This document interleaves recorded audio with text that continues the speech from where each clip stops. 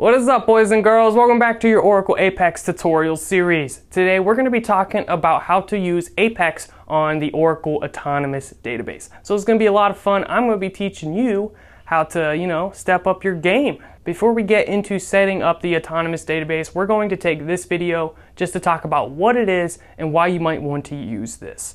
Now, this is within the bigger context of Apex, so this might not be the super deep dive of Autonomous Database if you're like a database engineer, right? We're just going for the basics here. So, Oracle Autonomous Database.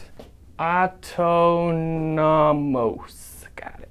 All right, so the Autonomous Database, it's not a new database, same database, but with some extra automation added in. So basically, Oracle took AI, machine learning, put that as an additional layer on the database, and basically it makes our lives a lot easier if we're trying to use this database. So we don't have to worry about a lot of the stuff that we may have used to have to worry about in earlier editions of the database. Fortunately, it's super easy to get started with the Autonomous Database because you just open it up on the cloud, boom, there you go, you got a database running. But we also get that added benefit in that we're still in the cloud. We don't have to download anything, install anything, configure anything, nothing like that. We just start it and we're pretty much ready to go. Also, the benefit is that there is a free trial and we only have to pay for what we really need to use.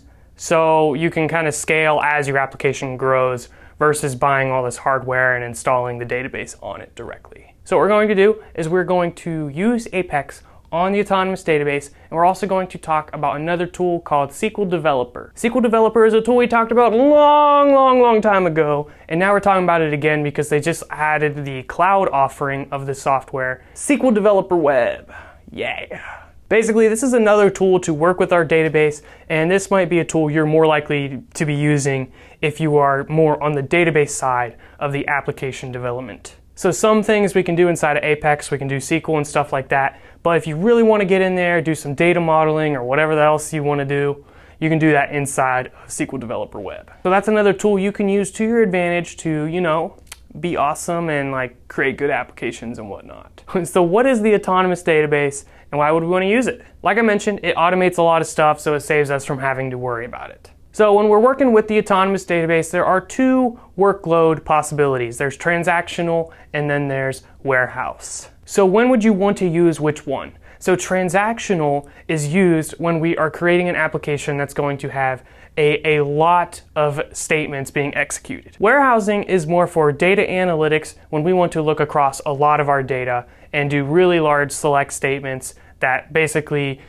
aggregates data across numerous rows. So for what we're doing in this series, we are more interested in the transactional workload. That's what we're going to be using. So anytime you think of an application that's going to be doing essential CRUD statements, creating stuff, reading stuff, updating stuff, and deleting stuff, without an extreme focus on just reading, then the transactional workload is probably what you were looking for. There's going to be a lot of statements, but they might not be super huge statements. You might just insert one row, or you might delete one row, or whatever it might be. So the first primary things that are automated with the Autonomous Database, really simple, CPU and storage scaling. Nothing revolutionary. Essentially, your processing can scale and the storage needs can scale. This can be automatic. So for example, you might have 6 processors on your database instance, and it can automatically scale up to 3 times that. So like 27. I'm kidding, guys. I'm not stupid. If you got 6 processors, up to 3 times, that gives you up to 19 cores without having to do anything. So personally, I think there are a lot of other services that might do similar things with the CPU and storage scaling. So maybe that's not the key differentiators, but there are a couple other things that might make the Autonomous Database a little bit more interesting. I don't have a shirt. When all else fails, use an eraser. Automatic patching, so anytime there's a security issue, those are going to be applied immediately and you don't have to worry about it. Next, we have artificial intelligence powered performance enhancements. So essentially, somewhere in there, they're doing some AI machine learning stuff. So that'll help you get the best performance out of your queries.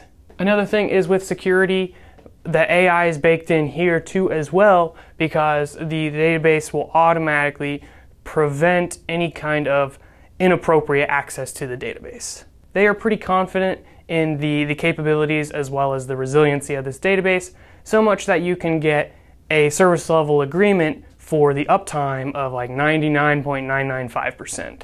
So essentially, you're building on a pretty solid, trustworthy database. If you're doing mission critical stuff, the scalability is there, and that you can scale your application and have the appropriate database to back it. So if you're doing some like serious stuff, you might want to consider the Autonomous Database. So what we're going to do now in the next video, we're going to be talking about how to set up the Autonomous Database and how to get Apex up and running.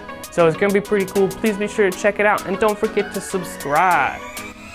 Peace out.